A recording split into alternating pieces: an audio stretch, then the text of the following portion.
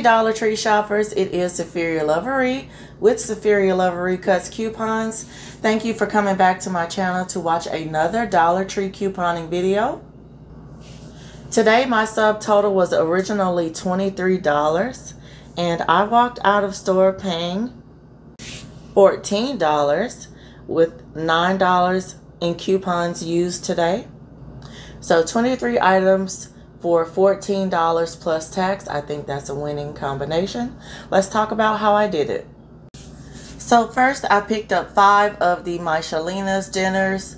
I got 3 of the penne and white chicken, and then I got 2 of the chicken fried rice. They were priced at $1, of course, and then I had an internet printable coupon for $1 off 5, and I got that coupon from lysol.com. And the coupon went through just fine with no beeping. So next I picked up 8 bags of Halls. I picked up 6 bags of the regular 14 drop count bag. And then I picked up 2 bags of the count with 30 in it with the lemon honey flavor. I couldn't believe that they had these big old bags in there for $1. And then I was able to use the coupon for $1.25 off of 2. That was an excellent deal. I had 4 of those coupons, so that's why I picked up 8 bags. So this is a really good thing to stock up on for cold and flu season. And you all know that I am collecting these for the homeless community and where I live. So I'm going to collect these, and then at the end of the year I am going to give them over to a homeless shelter to pass out to the residents there. Yet another item that I've been hauling for the homeless is these Nature Valley Crunchy Granola Bars.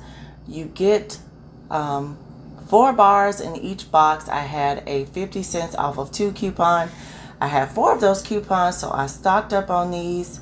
Now, the writing on the package is a little bit misleading. It says you get 4 bars. So in my mind, I was thinking you get 4 little individually packed bars, but that's not exactly how it looks on the inside of the box.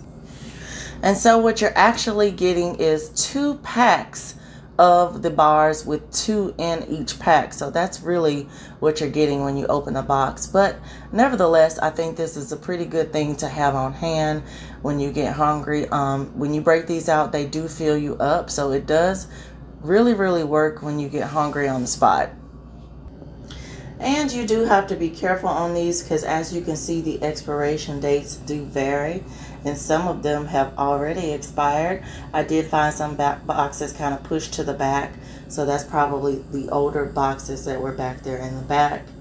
And so just check your dates before you pick these up.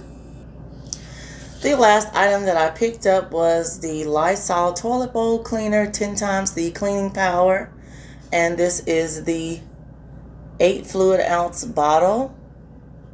This was priced at $1, of course, and then I had $1 off of 2 paper coupon, and so that made each bottle 50 cents each. And I have been stocking up my cleaning closet with these, and this is a great price to stock up your house with. Here's just a quick little shot of the toilet bowl cleaner that I've been collecting from the Dollar Tree.